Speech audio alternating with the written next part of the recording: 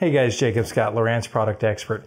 Today, we're going to walk you through how to use the Navionics app on your iPad to plan routes when you're out there on the water. You can also use it to set waypoints and find those fishing areas that you most want to see.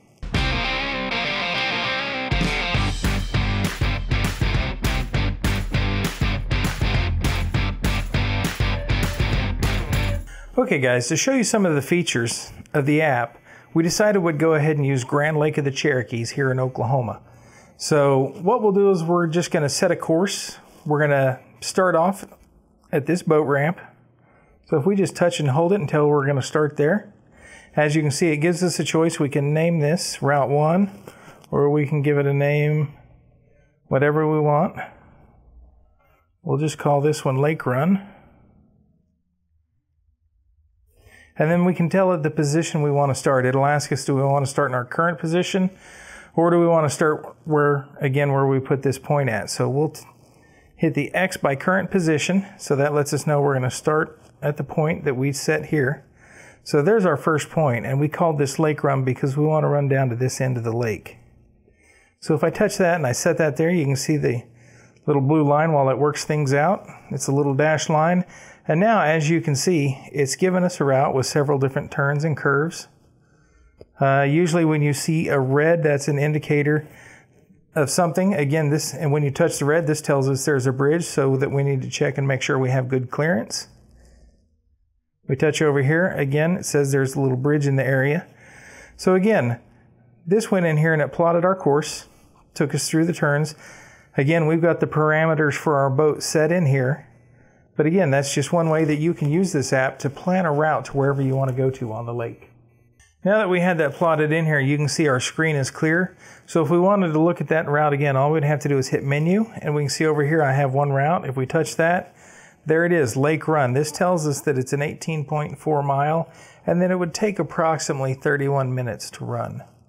So if we touch that, it gives us more information about it. It kind of shows us everything back up on the screen. So if you wanted to review the route that you did, it's that simple. Okay, now we're going to show you how to create some waypoints using the Navionics map on your iPad. They're really simple to do. What you're going to do is you're going to touch the screen, you get the crosshairs up, and then you touch the question mark, and then it gives you a couple of choices. Here we're going to set a marker, and then we say add. So now we have a marker there.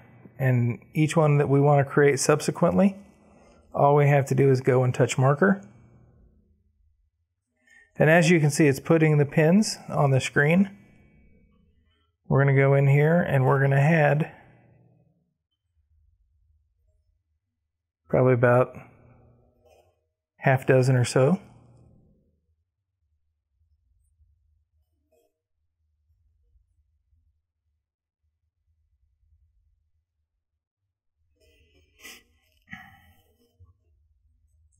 Okay, so now we have all of these markers of areas that we want to investigate further when we're on the water. So this is really great if you're at the house and maybe you're planning on fishing a tournament or something. You can go in here, you can zoom in really far in, you can look at the creek channels, you can look at foundations, and go in here and you can just set these waypoints where you want to. So again, we'll just set a waypoint here. And we'll set one right here. So now again, like I said, we've added several waypoints to this. So when you're done selecting the areas where you want to add your waypoints and the routes that you wanted to create and those sort of things, the great thing about this app is now I can transfer all of this information to my HDS unit wirelessly. Okay guys, so the three important things you need to make this work is you need to have the Navionics Nav Plus card with the latest subscription on it. You need to have the Navionics app on your iPad, and then you need to have an HDS unit. Okay, so now I'm going to remove the micro SD, and I'm going to go ahead and put it in this unit. Put it in the card slot right there. Close it up. Now it's going to ask me, do I want to switch to the inserted chart card, and I'm going to tell it yes.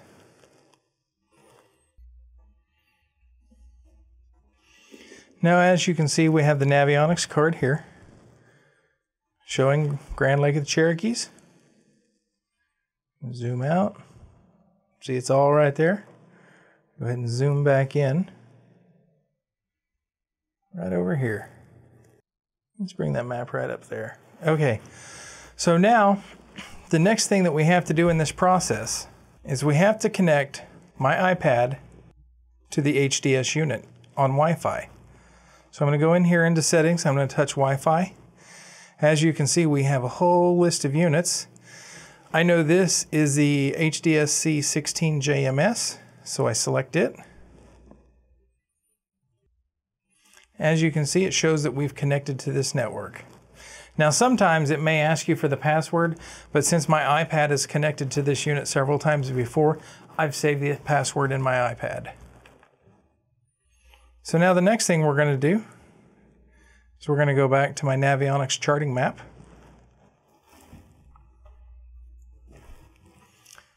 We're going to select Menu. You can see here it says Device Connected, so now I know that I'm connected to my HDS 16 carbon unit. Now sometimes if you're having issues connecting these units together, it may not come up and say that your device is connected and you tried it 3 or 4 times. What I highly recommend at that point is go ahead and turn off your iPad and turn off your HDS unit and reboot them. Sometimes when they've been on a lot of different networks, I know I hardly ever turn my iPad off, and I know there's a lot of people out there that do that same thing. So turning your iPad off just resets, and it usually establishes a connection pretty quick after that. Okay, now we see that our device is connected right here. You can see up here we have 1 route, 8 markers. Now if you look over here at the carbon, and we look at our waypoints, routes, and trails, so you can see we don't have any waypoints in this unit, we don't have any routes, and we don't have any trails. So everything that comes over to this unit is going to be coming from the Navionics app. Okay, now you can see here where it says the device is connected. We're going to go ahead and touch here. And we're going to go ahead and start the sync. You can see we're connected, so we stay start sync. As you can see, the wheel is turning over here. Looks like it's transferring data. So now it tells me that it has been complete. You can see the check mark that shows that it's complete there.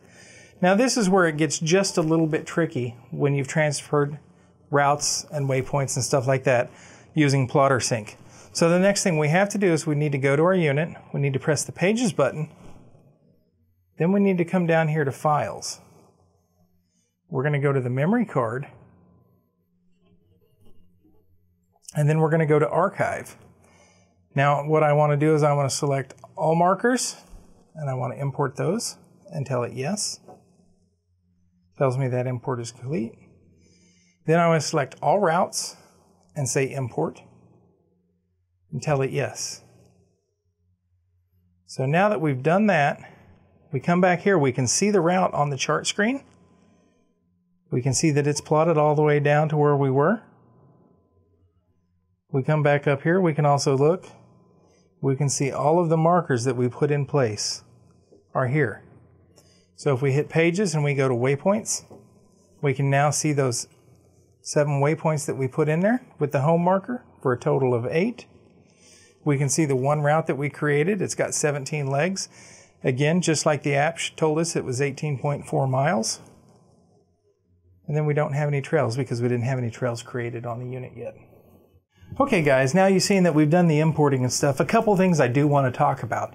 The dock-to-dock auto routing feature that we use to create this route is not available on the HDS units within the United States. So, using the Navionics mobile app is a great way to be able to select point A and then point B and the software to create the route for you.